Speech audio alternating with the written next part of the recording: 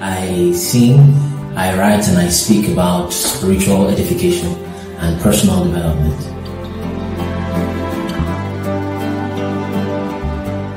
Ebube is a song of gratitude for the love of God the Father and the sacrifice of Jesus on Calvary, and then the beautiful glory of God's grace. Yeah, the video.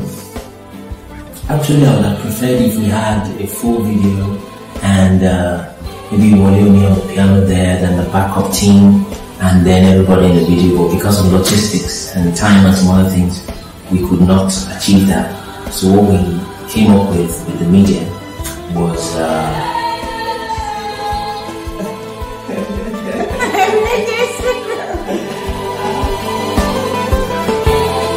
so what we came up with the media was that we have a lyrical video which was still good at the end of the day. It was awesome. Yeah, and the video tells a story like you have the Father and the Son, the depiction of the Father and the Son, the Lion and the Lamb, and we later had just the Lion, which is like God the Father, and the ambient was a little dark when the Son had been sent, and then we have scenes from Mel Gibson's Passion of the Christ, which is a perfect video, perfect depiction of the story that the song was trying to relate. And then at the end we had a bright ending after the resurrection. And of course, the translation from Yoruba to English language, it was perfect. It tells, the translations tell in English what I was actually saying in Yoruba language. And that was really awesome.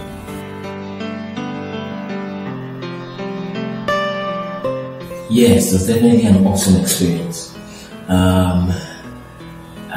It was challenging, but at the end it was rewarding.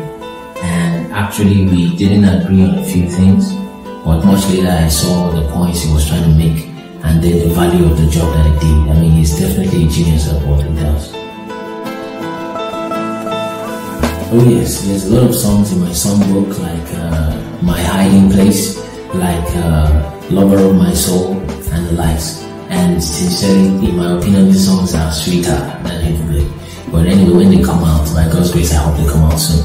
So when they come out, you can give your opinion, but I think they're really amazing songs.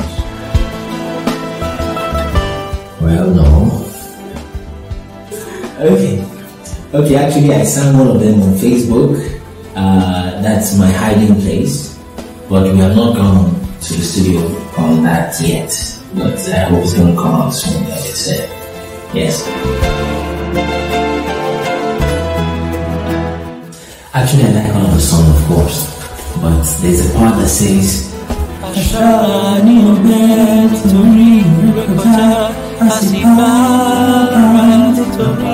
and also the interview by Mr. Wale that goes,